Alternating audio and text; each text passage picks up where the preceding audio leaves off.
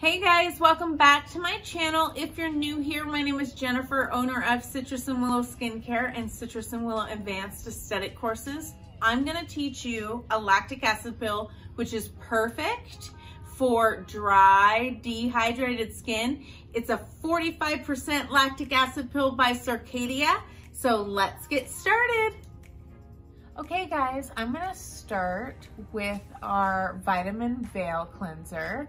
But first, let's explain why I chose this particular peel for this client. She has normal to dry skin, so it's very much congested in the chin area, into the cheek area, the nose area, and up into the forehead.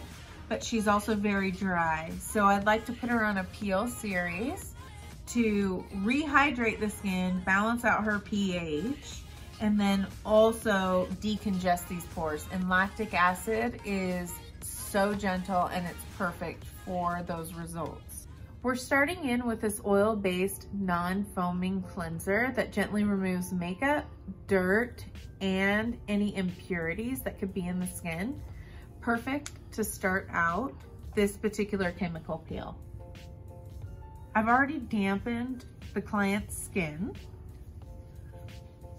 And now I just want to make sure to take time to really cleanse the skin. We get really excited to start doing our chemical peels, but we forget to really take our time to cleanse those impurities away from the skin and any dirt, oil, or makeup as well. With this particular cleanser, I take my time and make sure that it's fully removed from the skin before I go in with my next cleanser. I like to do 3 sponges to make sure that it's completely removed. Next, I'm gonna go in with my lipid replacing cleanser. It's a revitalizing cleanser that effectively removes dirt, makeup, and excess oil. So this is best for normal to slightly oily skin. So even though her skin is normal to dry, I want to replace it with this nice cleanser, this lipid replacing cleanser, to bring her pH back to normal.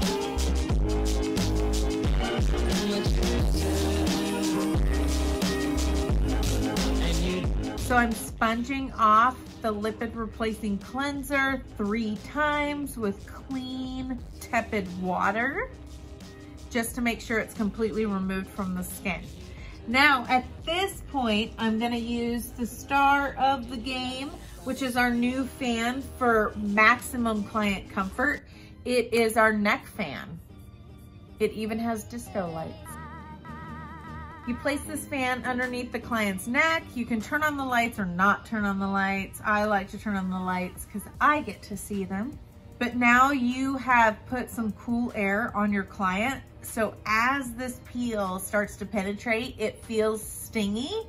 So you want to make sure that your client's comfortable, that they're not uncomfortable as the peel starts to decrease in its efficacy.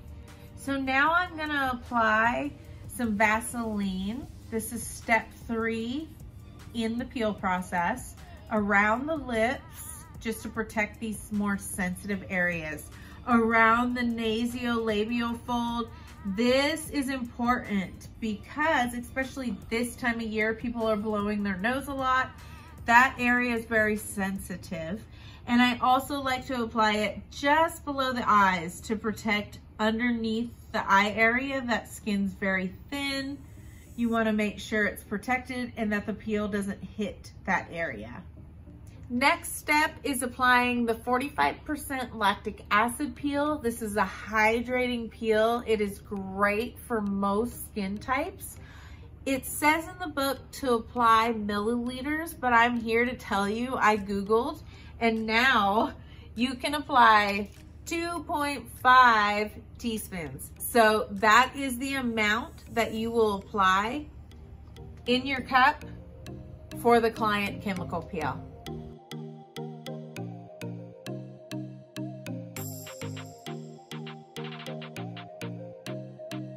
I am choosing to apply this lactic acid peel with a fan brush, but you also have the option of doing a 4x4 piece of soft gauze, and always start at the forehead.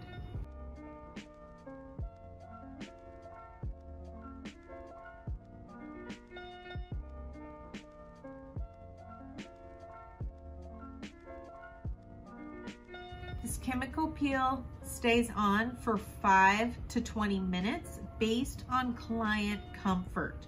So you're gonna wanna ask on a scale of 1 to 10 how your client feels throughout the entire process.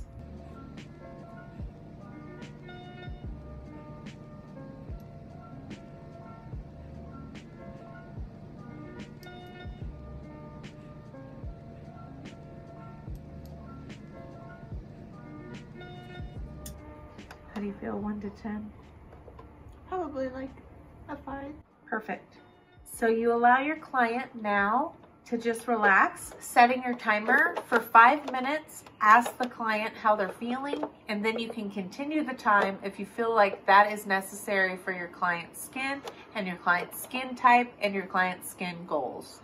Next, I'm gonna remove the peel with clean 4x4s and tepid water, making sure the peel is completely removed from the client's skin.